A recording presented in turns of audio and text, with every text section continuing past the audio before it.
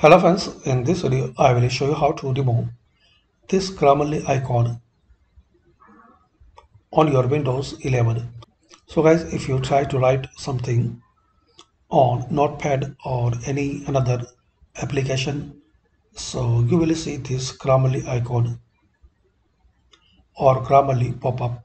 So to remove hover cursor there, then click on settings.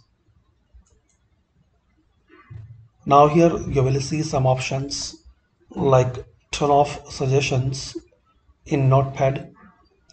Turn off suggestions in Notepad for 1 hour.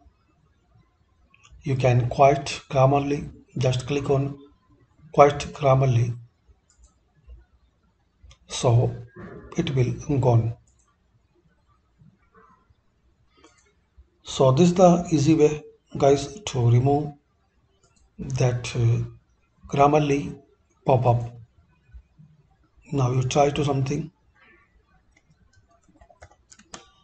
so that Grammarly pop-up will not appear. So this is the way, guys, to remove and to quiet Grammarly pop-up on your Windows 11.